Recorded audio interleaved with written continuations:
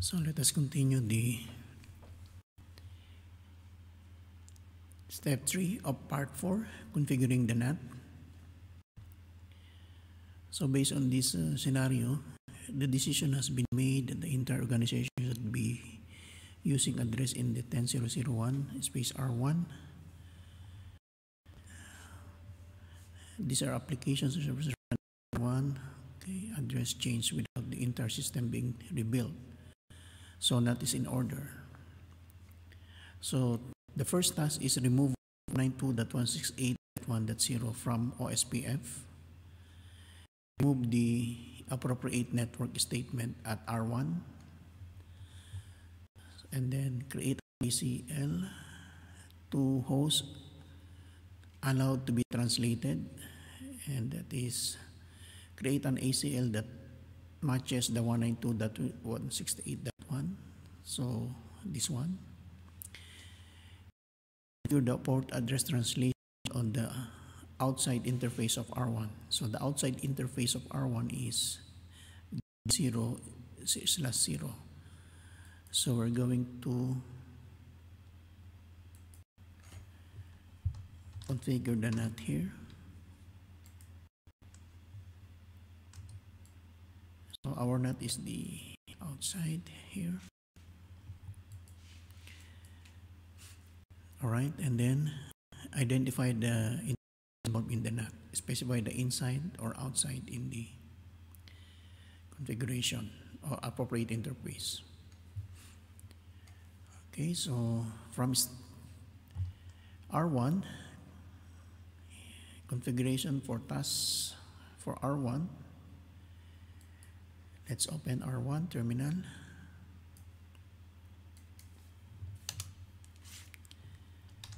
Cisco on pass. Enable Cisco and pass. Okay, so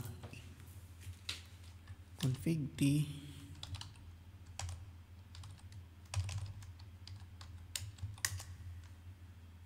The first task is to remove the 192.168.1.0 from OSPF. So router OSPF, let us remove router OSPF 1 and then remove the appropriate network statement. So no network. This is the command, no network 192.168.1.0 0.0.0.255 area 0. So that is the network statement for 192.168. Enter. Then let us exit. So the next task is create an ACL to identify the host allowed. So to identify the host allowed from this 192.168.1.0, we need to create a standard access list. Okay,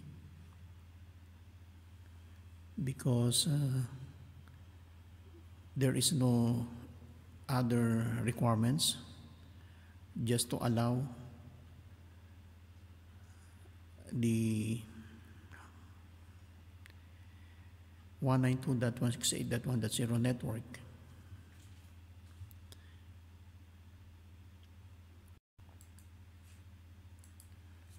So let's create an access list.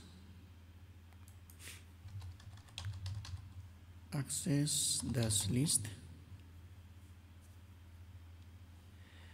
So I use the access list 1 and then permit 192.168.1.0 and then the wildcard mask 0.0.0.255. Enter. And then configure port address translation on the outside interface of R1. The outside interface is this one, G0/0.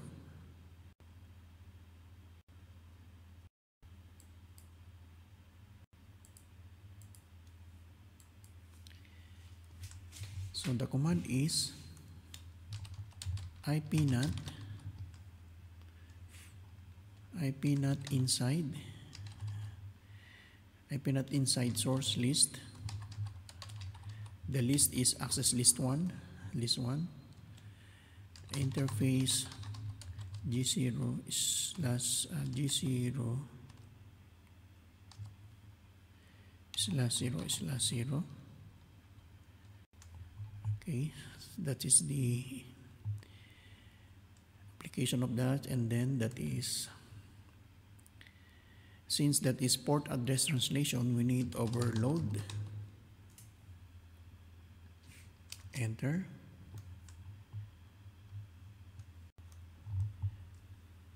And then we need to specify the inside or outside on the appropriate interface, identify the interface involved in the NAT. So let us identify involved in the NAT, that is interface G0/0/0, that is IPNAT outside, and interface G0/0/1, this is the IPNAT inside. All right, so that's it. Exit. Now let us create let us test. Let us first create a translation by creating a test to test the translation of the router.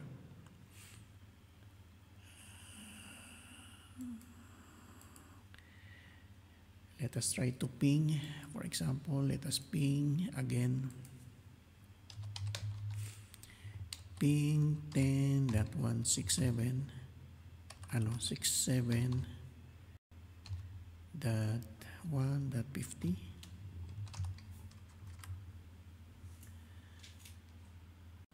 Okay. Now let us try to see the show IP NAT translations. So as you can see, the translation has been effective, or it takes effect. So this is the inside global, and then inside local and outside local are the same. That means it was just being translated. Okay, let us try another one. Let us access the,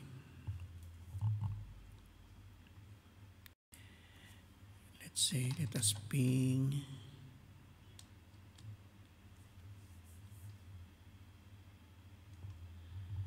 209.165.201.1.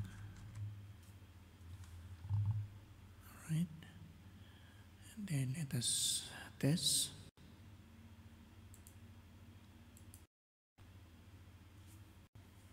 Again, show IP NAT translations. Okay, so our translation, our NAT is working based on the given result. All right. Now the last step is step 4, back up all the device configuration. Using the TFTP server on PCB, back up the running configuration of all your devices to PCB using the TFTP protocol. Now let's try to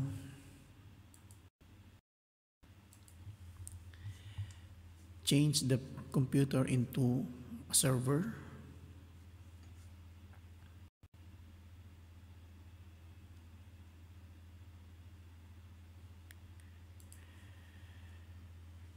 Let us use the server.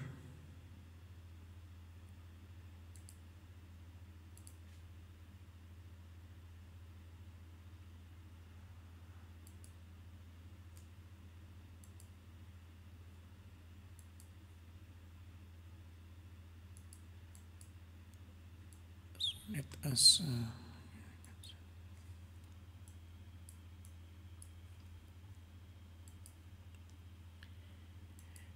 let's connect this as a server, TFTP server. This is 18.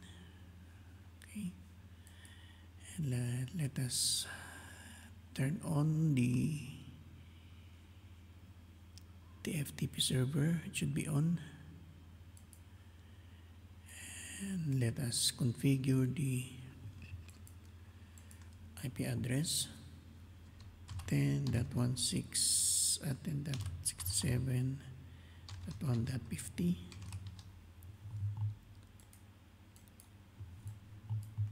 Control C, Control B.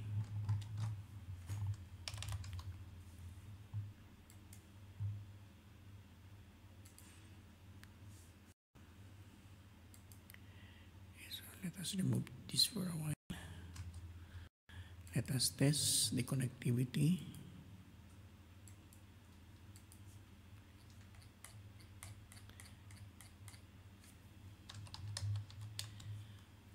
Ping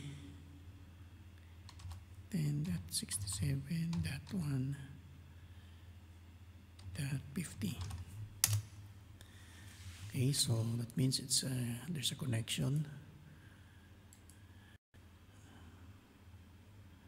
Okay, so let us make a backup from our iOS going to the TFTP server.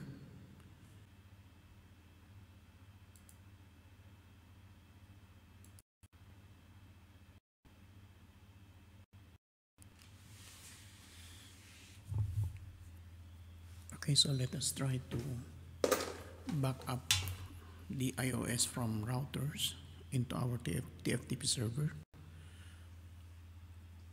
So after adding the TFTP server here,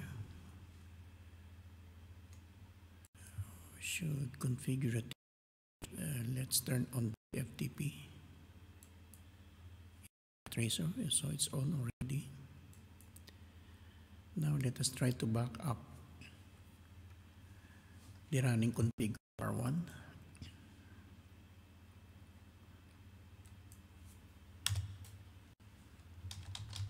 Cisco on pass.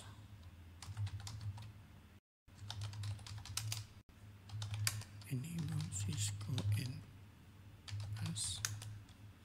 Okay, copy running config. Or let us try to ping first the TFTP server. Ping 10.67.1.50. Okay, so successful. So let us copy the running config. That's config TFTP.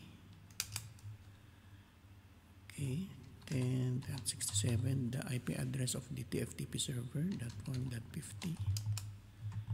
Destination file name R1. Let's use that one. Okay, so it's copied from router to the TFTP server. Let's try to copy back up the configuration. Cisco on pass.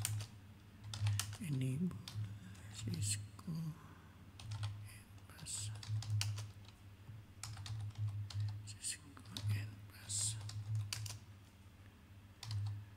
Okay, let us ping 10.67.1.50. Okay, successful. So let us copy running dash config TFTP destination host 10.67.1.50. File name R2, use that one. Okay, so it's copied. Let's check the TFTP server. If it's copied, open TFTP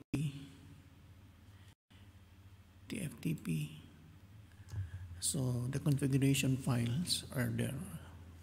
The iOS of R1 and R2 is saved in TFTP server. This is what basically the same effect when you're using the real TFTP device. Alright, so that is an example of backing up or copying an iOS image from router to TFTP server.